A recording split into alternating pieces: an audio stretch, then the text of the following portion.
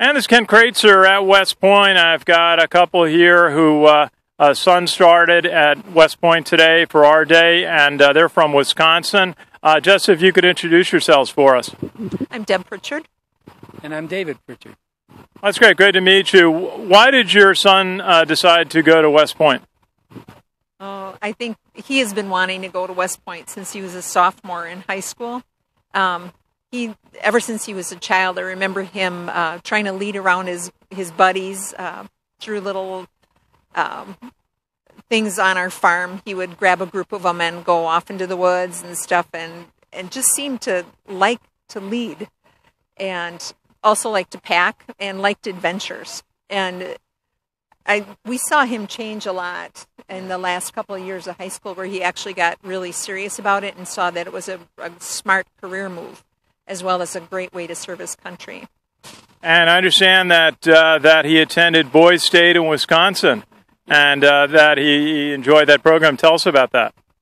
Well, he went to Badger Boys State. He'd already decided that he wanted to come here, and he just felt that would help him with his leadership, to get to know more about politics and things like that. So he was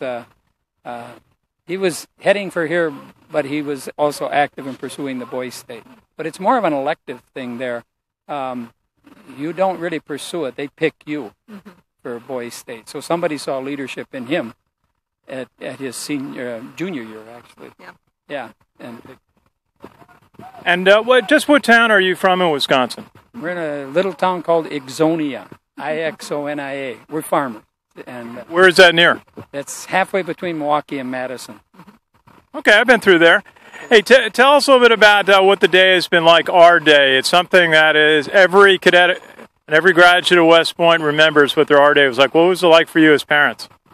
It started out, we actually gave him our blessing over at Trophy Point over here this morning. I wanted to pass a blessing on to him as my son, and I wanted to do it here at my wife's suggestion that here would be a good place, because the next 4 years he will see that spot where we did it. And so we did that yesterday. It's been quite a couple of days here. And then today, of course, was just getting ready and knowing that this is his passion, and he was excited. He runs. He loves to run. He wants to go out for the triathlon team. He's run 2 marathons already and done very well in them. He's just that way.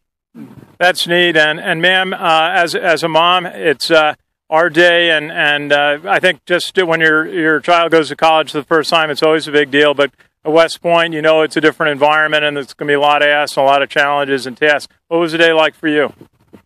Wasn't quite as emotional as I thought it would be, thank goodness, because I prayed like crazy that I wouldn't break down and cry when we said goodbye to him. When they said in the ceremony, we were in I-Call, and they said, you have 60 seconds to say goodbye.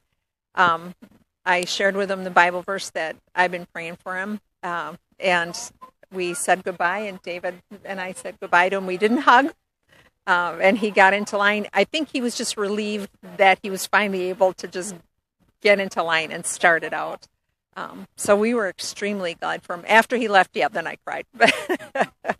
But it's just, I told my mom, I said, my cup is full.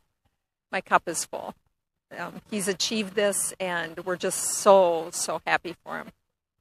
Well, our best wishes to you and your son from all of us at the American Legion. We're so glad that he had a chance to go to Boys State. That's one of the premier events by the American Legion. Absolutely, and we were very grateful for it and their part in that. Yeah. It did.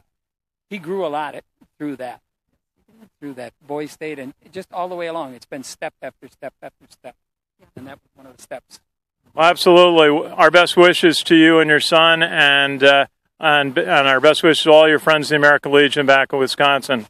This is Ken Kreitzer at the United States Military Academy for Sons of the American Legion Radio.